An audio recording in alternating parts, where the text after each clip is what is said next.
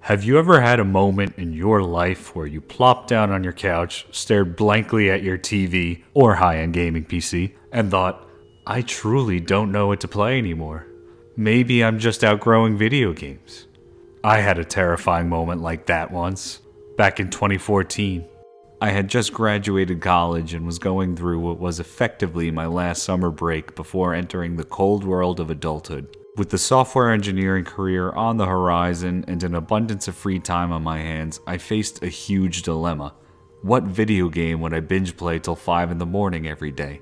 The days where I could pop an old nostalgia classic into my Xbox and be satisfied were no longer. I had slain every dragon in Skyrim, closed every Oblivion gate in Cyrodiil, and gone to every strip club in Los Santos. The open world and RPG genres started to wear thin on me. Sure, going on a murderous rampage in any of those games was usually a blast, but after years of doing it, my lust for chaos slowly diminished. And once that's gone, what's left? The quests? After enough of them, they all start to feel the same. Guy A wants you to go to point B to fetch item C, but be careful because there are a lot of generic enemy type Ds. Got the item? Great. Here's 100 gold. Now do the same thing 62 more times until the credits roll like a good little errand boy. Where was the challenge? Where was the spice? Where was that sense of triumph that the young gamer in me had felt all those years ago? Enter Dark Souls. Or, more specifically, Dark Souls 2. The best game in the Souls series by far, and don't let anyone tell you otherwise. Boo! Okay. A game in the Dark Souls series. Better? Anyway, a friend of mine had mentioned Dark Souls 2 to me when we were hanging out one day. He described it as literally the hardest game he has ever played. LOL. Fucking casual. Being the superior gamer, I of course had to get my hands on this game now and beat it so I could rub it in his face just how bad he was at it. Before buying the game, I did the smart consumer thing and watched some gameplay videos on YouTube, and I have to say, I was not impressed.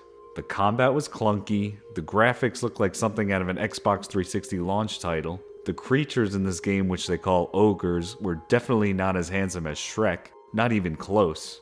But all the reviewers online were saying it was a 9 out of 10 game, even IGN, and they've never been wrong about anything. So I went ahead and bought it. My opinion on the game within the first hour of playing didn't change much. I still hated the combat and thought the graphics were tacky. But I did find the lore intriguing. The first character interaction you come across is with a group of hags in an area called Things Betwixt. This is where souls are first mentioned. They're this game's form of experience points and currency, which you get from killing enemies. The old ladies kept telling me how I will need souls, but also how I will lose them over and over and over again. Then they laughed in my face and kicked me out of their humble abode. Making it through Things Betwixt to arrive at the beautiful melancholy hub of Majula was nice, but that feeling went away once I talked to the Emerald Herald, who's the best waifu in the Soul series by the way, and saw the level up screen. I mean, what the hell is this? Is the screen for leveling up, or is this some kind of command screen from a 1960s historical fiction war movie? What are these abbreviations? What's this thing called ADP? I bet it's not really that important. After suppressing my urge to kill all the NPCs in the area, because apparently that's frowned upon in these games, I decided to explore. What's up this hill that I came from? What does this door-shaped hole in the side of the cliff lead to? Why are these 3 little pigs so aggressive, and god damn it, why are they the hardest things to kill in this game? They probably accounted for like 3 of my first deaths before I came to the conclusion I would need to become a level 200 god to take them out. Which brings me to the most intriguing thing about this game so far. Like the most intriguing thing about life. Death. I spent all this time using the DS2 character creator to make this beautiful avatar, and after just one fatal encounter, my character became ugly again. They became this greenish-brownish color, like my toilet after a night of eating tacos, and their voice sounded like a hobo on heavy opiates. What's more, my health bar had this little notch at the end of it, signifying my max health was now reduced. And my soul count went to 0. What kind of hardcore game is this? You're punishing me for dying when I'm still trying to figure out this slow-ass combat? Come on, FromSoft, throw me a freaking homeward bone here. When you die, a puddle of blood with this glowing green ball on top appears in the spot of your death. What is this? A reminder of my shame? As much as it was that, turns out it serves a greater purpose. It's your souls. All the ones you lost from the last time you died.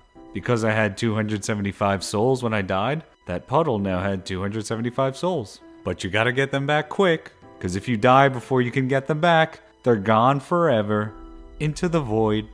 And now, you can only retrieve the measly amount of souls you had in your previous attempt to save them, which in my case often meant 0. God, I hated this. But you know what?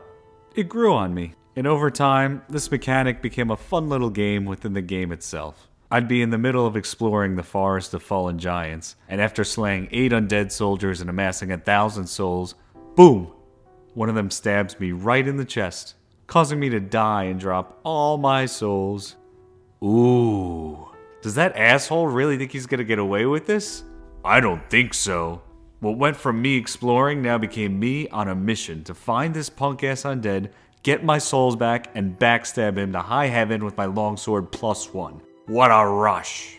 What makes the stakes so high in this game versus a game like Skyrim is your inability to save scum. In Skyrim, when you're faced with a tough battle, you could just create a save slot mid-game, maybe even in the middle of combat, and reload the game whenever you want, whether it's because you died or ran through way more health potions than you intended to. Dark Souls laughs in the face of this premise and says, if he dies, he dies.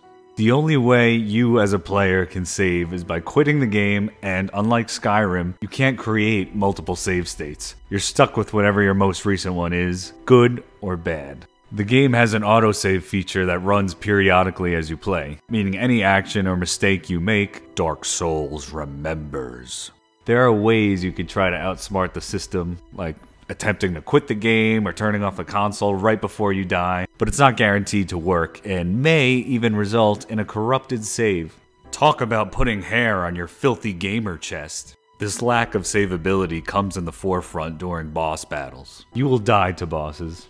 A lot. And while you could always go back to the boss arena to recover your lost souls, it's best to spend all your souls beforehand, so you're not stuck in a dilemma where you want to explore the world more, but you also need your 5,000 souls stuck by the last giant's feet.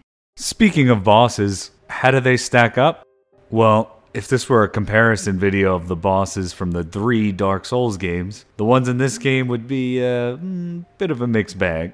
But overall, the Souls series has a unique take on bosses that make them stand out from other games. They are these larger-than-life, twisted monsters with some convoluted story behind their existence. Unlike most other games, the boss fights in this game are rarely gimmicky. You won't find any, wait for the boss to bow down, then jump on their head 3 times, type fights here. With bosses having massive health pools and extremely hard-hitting attacks, beating them comes down to a test of patience and pattern recognition. The first boss in DS2 is the Last Giant. He's a fitting first fight, as his attacks are slow and telegraphed, but still pack enough punch to deplete half your health bar. His stomps give you enough time to roll away, wait for the attack to finish, then come back and wail on him. Halfway through this fight, he decides, fuck this guy and fuck myself, and rips off his arm and starts attacking you with it, giving him more range and adding some new moves to his arsenal. Overall, his fight is one of the weaker ones in the game, but he serves as an adequate FizzBuzz test for newbies to the series. For those unfamiliar, FizzBuzz is a test given to computer science graduates to see if they can actually code, or they just wasted $200,000 on a degree that taught them how to get homework answers from Google. Anyway, back to the game. The really real get good check comes in the form of the next boss fight, the Pursuer. The Pursuer is this big ghost-like knight who loves charging you, comboing you, and will literally chase you to the end of the earth. Seriously, this guy hates you, I don't know why. Our character must have told him that spending thousands on a monkey-based NFT was a bad investment. Unlike the Last Giant, whose attacks have a large windup, the Pursuer strikes quickly, leaving little room for error. In his main attack, the Pursuer puts his sword at his side, charges at you, and swings it upwards. If you get caught, you get flung in the air and left vulnerable on the ground, as he smiles and wonders how he'll dice you up next. His next major attack is a 3-part combo. Sideways slash, shield bash, then overhead slam. The tough part here is that he can choose to switch up his combo based on your reaction. If you run away too quickly when he starts the combo, he'll stop after one slash and prepare his next attack. If you choose to roll to his side and keep close after his first slash, he'll change up part 3 of the combo and unleash a spinning slash, punishing you if you don't time your roll correctly, or get behind him. Making a mistake against him is costly as he is highly aggressive. If you get hit and move away to heal, good luck.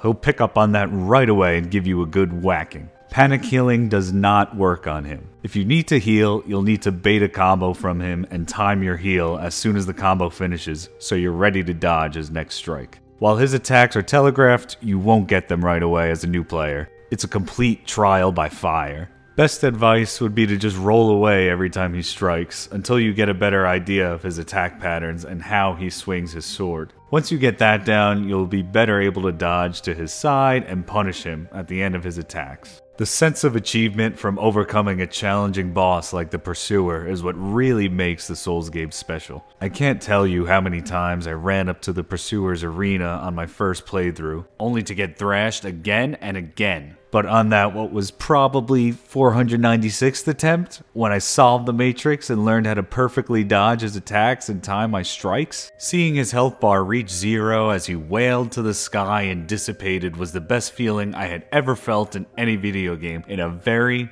very long time. And what did I get for this hard-fought achievement? A metric boatload of souls. Oh yeah! Ah, souls. We've talked a lot about getting them and losing them, but we haven't talked a lot about how to use them. As I mentioned earlier, they're this game's version of currency. You could use them to buy important items, whether they be something practical like life gems for healing, or something that you can use to unlock a critical NPC, like how you could buy a key to unlock the blacksmith's workshop. But the vast amount of souls you get are gonna go to leveling up. Remember that intimidating screen we saw earlier? Yeah, it's time to revisit that.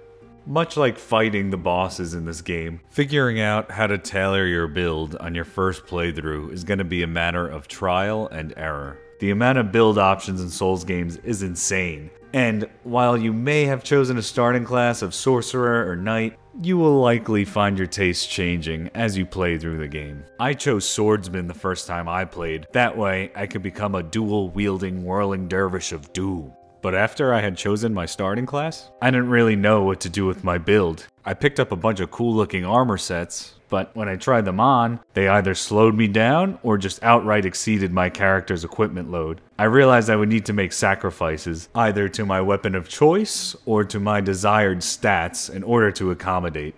Enter the stat screen. This game thankfully provides you with a help widget where you can select a given stat and the game will give you a brief description of what it does.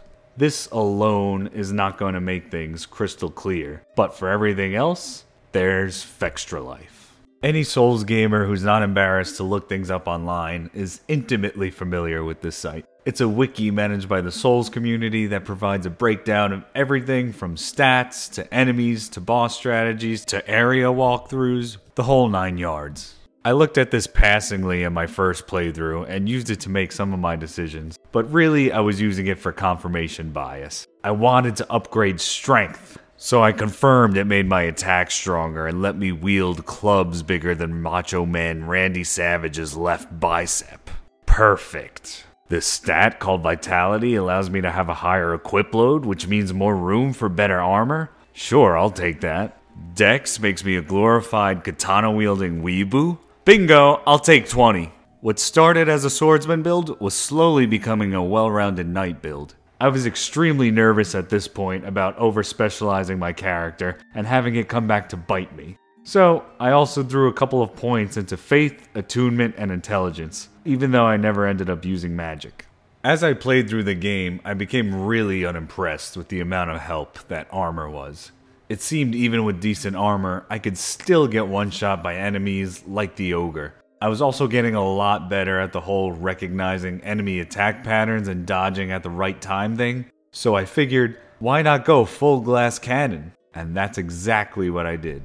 I ditched vitality and went full on strength, dex, and vigor. I'd previously given up on a left-handed weapon when I started wearing heavy armor, but now it was back to just me, my bare pecs, and my dual-wielding swords. My swordsman was back in action, and all it took was me messing up my stat allocation 17 times. The dopamine rush you get from figuring out how to allocate stats and learn how to make whatever build you want is not unlike the sense of achievement you get from beating bosses. Souls games have a steep learning curve, and once you get over that initial hump, it's smooth sailing from there on out. There remains one thing you probably won't figure out though. It's the trademark of every Souls game, the cryptic lore. When I say Dark Souls 2 does not hold your hand, that doesn't just apply to gameplay. That applies to the story too. You'll get a plot-based cutscene here and there, maybe at the beginning and the end of the game, but that's about it. The story is like a jigsaw puzzle, with the pieces scattered across the kingdom. And it's up to you, a lowly beef jerky undead, to put them all together. Bits of lore are told to you in two major ways, through the item descriptions and through dialogue with other NPCs. On my first playthrough, I barely paid attention to the item descriptions. Over time, I slowly started to remind myself whenever I picked up a weapon, oh yeah, I should probably check which anime edgelord killed which kaiju with this. Sometimes the item descriptions will reveal small bits of lore. Other times, it'll just give you a really cheeky item description like, this weapon is totally useless. Why did you even pick it up? You're a failure, both to your parents and to yourself. This duality of mystery and cheekiness applies to the NPCs too. Most will tell you a contained story about the realm, like how you have to slay the 4 old ones to progress. Others take a much more saucy approach. My favorite is Strayed of Olafus, this cloaked sorcerer you find in the Lost Bastille. He might tell you about how the last Witch of Izalith created pyromancy at the dawn of time. Or he may laugh in your face and tell you what a weakling you are. Feeble, cursed one. Let's hope the magnificence of my spells does not deter you. When it comes to other games, I usually prefer a well-told story that's spoon-fed to me, as opposed to one that tries to be overly complex and expects me to have the superior IQ of a Rick and Morty fan. In Dark Souls, though, a game with an oppressive, bleak atmosphere that can make you feel totally alone, I like the hands-off approach to the story. It's really quite unique, and something that sets its storytelling apart from other RPGs. If you ever want to know more about Souls lore, tune in to VatiVidia's channel on YouTube. If anyone solved the mystery of life in Dark Souls games, it's him. Now that we've covered some of the fundamentals of Souls games, how exactly did this cure my gaming depression? Not to be confused with clinical depression. If you have that, please talk to a doctor. A video game won't treat that, regardless of what Reddit tells you. But if you ever feel like you're getting bored of modern AAA titles and are in desperate need of a fresh RPG experience that quenches your thirst for old-school arcade-like challenges, Souls games are your nirvana. The Souls retrieval mechanic, the punishing bosses, the build variety, and the unique take on lore all make this game something any hardcore gamer needs to experience at least once in their lives. I know from my personal experience, it saved me from getting bored of video games and pursuing another hobby, and why would anyone ever want to do that? Souls games have taken over the most recent chapter of my gaming life as my personal favorites, and with FromSoft's most highly anticipated game, Elden Ring, aka Big Dark Souls, aka Dark Souls 2, on its way, I couldn't be any happier. Thanks for watching, guys. If you're a gamer with a passing interest in Souls games, I hope this video brought to light what me and so many other people find special about these games, aside from just the difficulty. If you're a hardcore Souls fan and wondering why I'd post a video like this in 2022, well, it's because I wanted to get my thoughts on this beloved franchise out to the world. I'm tired of lurking in the shadows while other people release their boss ranking videos and DS2 bashing videos. Also, I wanted to get on the Elden Ring hype train, so I gotta establish myself in the Souls YouTube community before that. There are a number of mechanics in this video which I didn't get to, like the healing and the PvP, but I just wanted to cover the mechanics that I value the most. If you enjoyed this video, please like and subscribe. I'll publish more content like this. If you have something you'd like to say, whether it's how Dark Souls games got you through a rut in your life, gaming or otherwise, or you want to make fun of me for how much I love Dark Souls 2, go ahead in the comments below. I won't stop you. I'm Nicky9pins. If you're wondering why that's my YouTube name, you could check out my bio. It'll provide a small explanation of why that is. But again, thank you for watching, and may you have a day that's as magical as my Dark Pyromancer build. Peace.